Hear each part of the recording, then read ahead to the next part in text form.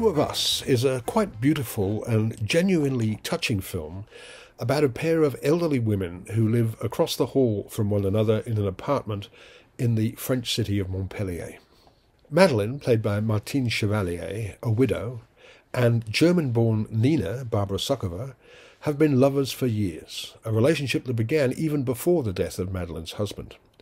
The film, which won the 2021 César, that's the French Oscar award for Best First Feature, is directed by Filippo Menegheti. The award was richly deserved because the film is most beautifully acted and sensitively told.